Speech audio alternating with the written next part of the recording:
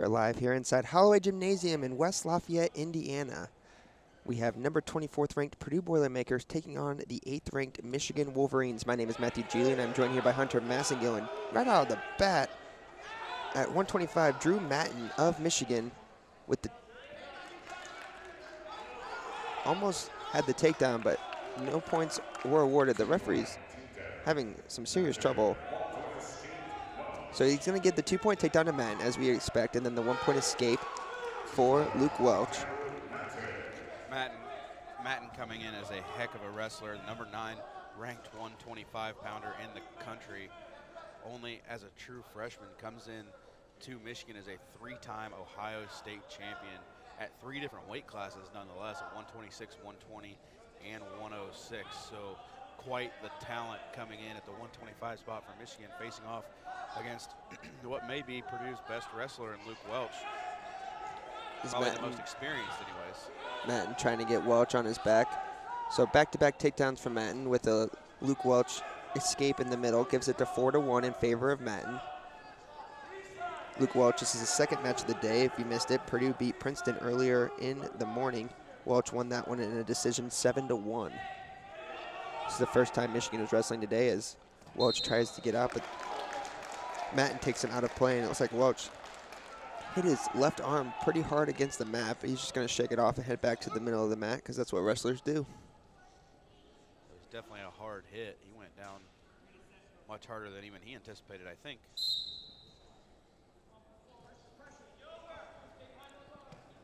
Look for Welch to try to get some back pressure, break those hands and get the 1 point.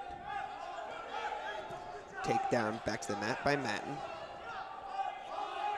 Mattinc is a true freshman out of Delta, Ohio, 12-5 record, as Hunter mentioned earlier. So now he's trying to get Welch on his back. Welch, a good job to roll over to his side to avoid it. As he gets back to his base, he's going to try to get up and out here as they're near the out-of-bounds line.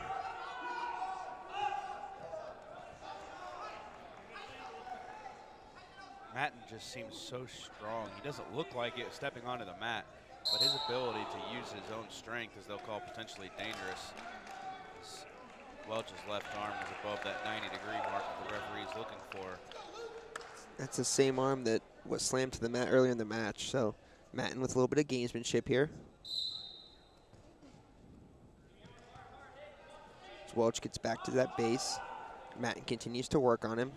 It's a tough position to be in. Mattinc doing a very good job of sinking back and just using Welch's leverage against him. 2-point near fall given to Mattinc to increase his lead to 6-1 here in the first match of the afternoon session. Mattinc has not slowed down since the first whistle, and just like that.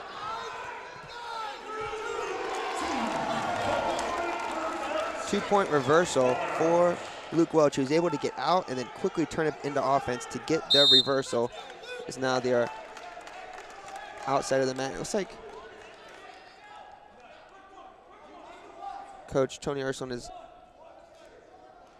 asking, he wanted to know if it was a escape and then a takedown or if it was just the 2 points for the reversal, which is an interesting question because it was right in between. I was thinking about that. I was a little concerned with that as well, but I think the referee made the right call.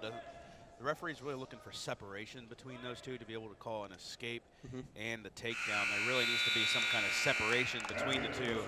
Obviously, it wasn't there, only gets the reversal. So after Mattinc took control of the match all the way up until the end, Welch was able to get some points out of it and cut the lead in half to 6-3. Welch will start down here in the second period of our first match of this duel between two ranked opponents and two opponents who are going to have wrestlers all afternoon matching up against each other of the ranked variety. It should be a very interesting and competitive day of wrestling here in the afternoon. Luke Welch was able to face Jack Medley of Michigan last weekend at Midlands, able to get the 19-7 major against him, but this is his first match, I believe, against Drew Mattinc.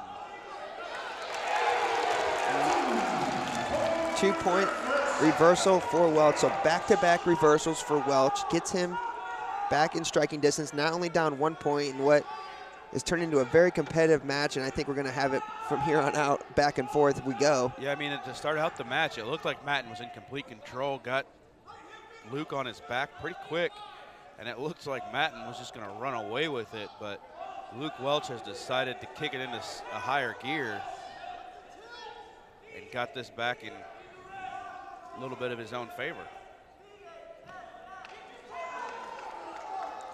Welch was able to surpass his win total of last year with the win earlier this morning against Princeton, showing growth from each year as he goes, as they exit the mat and will return to center here with 37 seconds remaining in the second period. Riding time still in favor of Mattinc. Currently has 142 racked up as Welch continues to try to get rid of that, and looks like we're gonna have maybe a little blood coming from Mattinc, so they're gonna take a minute to clean that up and make sure everybody's clean and ready to go here. So kind of gives us a chance to catch our breath and kind of look at what we got coming up for you in this duel between these two teams. Hunter, is there like a matchup on here that really kind of jumps out at you, like a wrestler you really want to see? Well, honestly, there's quite a few matchups that look like they're going to be interesting. That 174 spot with Leidy facing off against Miles Amin, number 6 versus number 15. And then obviously that heavyweight matchup between potentially either Sean Streck or Jacob Avon, deciding on what coach wants to do, facing off against the number 2 heavyweight in the country and Adam Kuhn. So those, I mean, this entire lineup, this is a great matchup for both of these teams. Just about every weight class is going to be a good win for whoever takes it. So it's an important match for the rest of the season. Welch continues to work on Mattinc.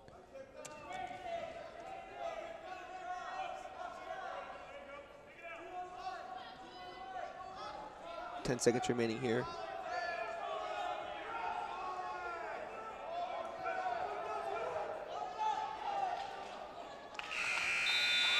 Welch was getting himself into a decent position there, forcing back points. Wasn't able to work him over. Kind of was in a good position, as I said, but kind of got, Mattinc was saved by the bell. So they'll restart in this third period. Mattinc leading 6-5. Impressive escape there from Mattinc, able right when the whistle blew to explode up to his feet and break the hands, as now they both are battling here. Look for Welch to try to keep a hold of that leg as both wrestlers are trying to get around and get those 2 points, with Mattinc leading 7-5 here. Big moment in the match here in the third period. Referee's probably going to be looking for a stalemate here unless one of them is able to break out. Good roll through for Welch as he's trying to get those legs out from around his waist and get back behind. And there it is. What an impressive job there by Luke Welch to stick with it and to keep working back around and getting the 2 points to tie up this match. And what's very important is that he's cut into that riding time that Mattinc had built up, so that's going to be taken away from him completely, it looks like, at this point, which is going to end the match tied 7-7. Stalling warning given to Mattinc in Michigan, as Welch took a peek over at the scoreboard to probably take a look at that score and the riding time just to know where he was at. As he continues to try to work him, and Mattinc, without his right arm, is having a tough time trying to get free. The Boilermaker faithful around here as we get him on his back. He's getting some back points, bringing the Purdue fans to their feet. That's a huge 4 points. Yeah, that 4 points obviously tied 7-7. Getting those 4 points, putting them up 11-7. Riding time has been completely eliminated, so that's not going to be a factor. Mattinc has got to get something going. He's got to get an escape, got to get a reversal. He has to be quick here. So 23 seconds left in the match. Mattinc trying to get a reversal or try to at least get out. Welch doing a great job breaking him down to the mat.